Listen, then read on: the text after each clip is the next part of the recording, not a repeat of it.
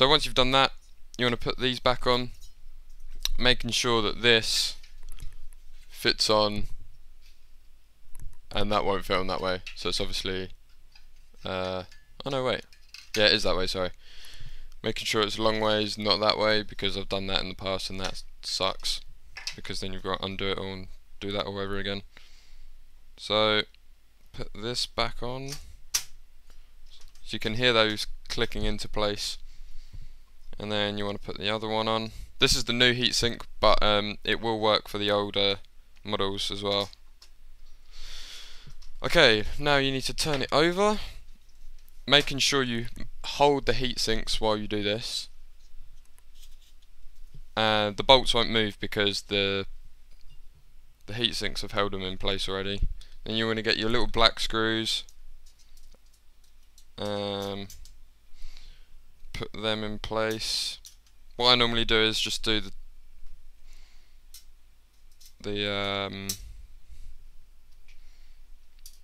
I put all the black screws on just with my hand, and then I use the T8 screwdriver that you need to do this, to screw them in. And this can be a pain in the arse if you haven't got a friend helping you do this, because they become magnetic and they like to glue themselves onto the screwdriver, as you can see.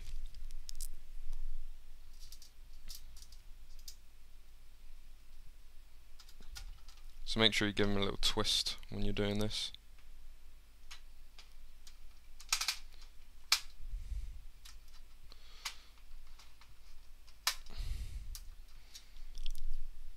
Now I'm not doing them up too tight yet.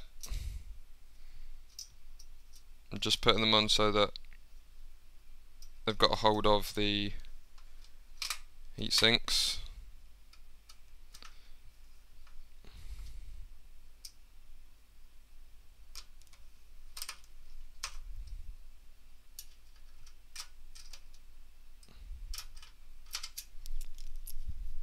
Another magnetic one.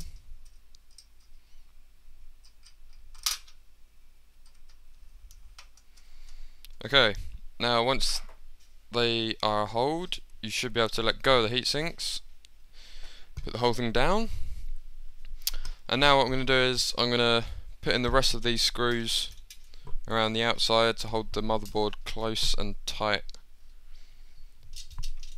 to the this back plate here.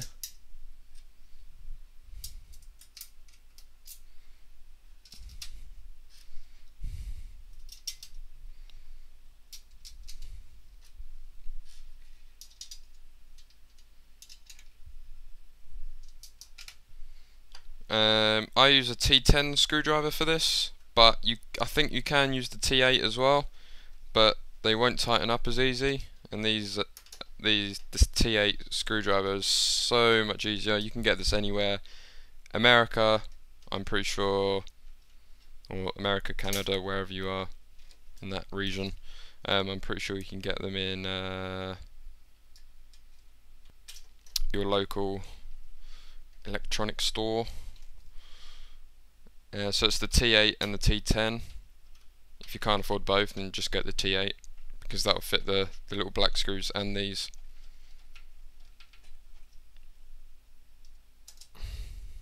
So I'm just screwing those in nice and firmly till they can't go any further.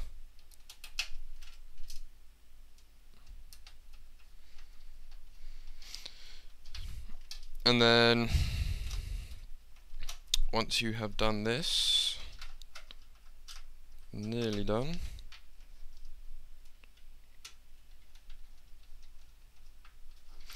there we are, they're all tight on.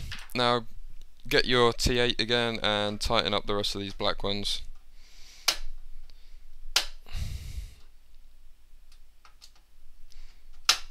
You want them on there as tight as you can.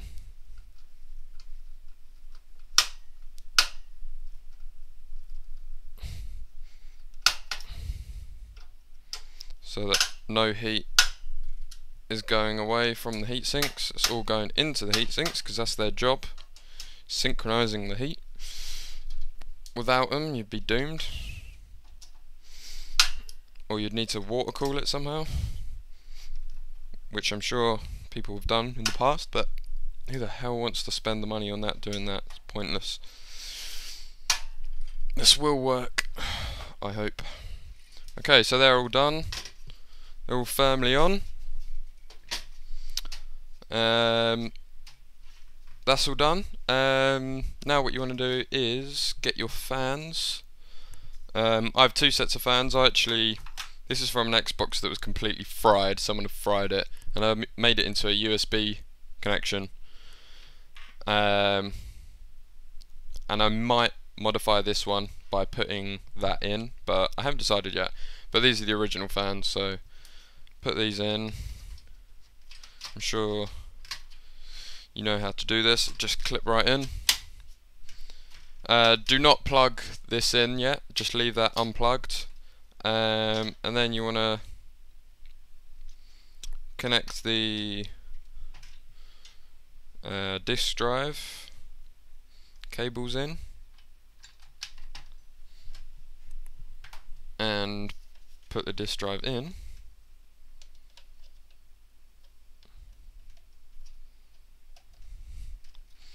This had the 3 red rings before I did this.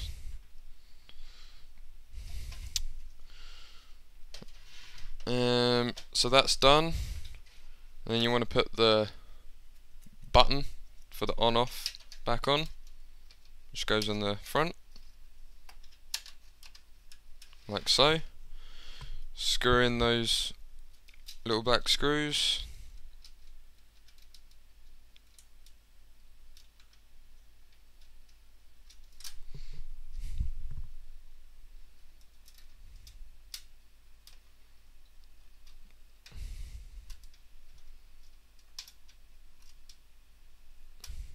Probably be easier if I tilted this up and put the disk drive in last, but oh well. Using the T8 screwdriver again to screw them in. These don't need to be super tight on because they're just to hold it in place really. They don't transfer any heat.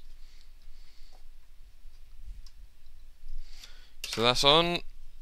And now move this crap out of the way. Don't need to put this back on yet. And you want to plug your power lead in. And then all you want to do is turn on the power button. It'd probably be a good idea if I actually plugged it in.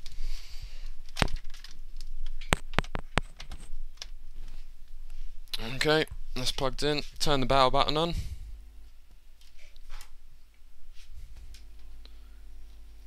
It's just an ordinary green light. Oh, you want to make sure that you haven't got a CD in the drive, just in case that like screws up. So make sure you've got nothing in here. Take whatever is in there out. Close it up, and as you can see, the fans aren't spinning because I haven't plugged them in. And you want to leave that there for a good 2 to 3 minutes. I'll leave it here real time so that you know I haven't done anything to it. Because without the fans it's going to get really hot, and you want it to get as hot as possible until it shuts itself off, or 2 red lights show.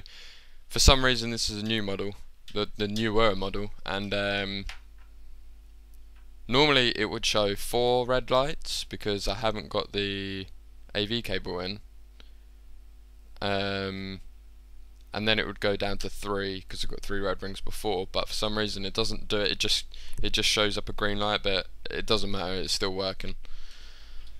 So as you can see, it's just 1 green light there, and the camera quality is really crap. So you just want this to stay here for like another 2 minutes or so. I shall put the clock there. No, I'll put it there. No. In the meantime,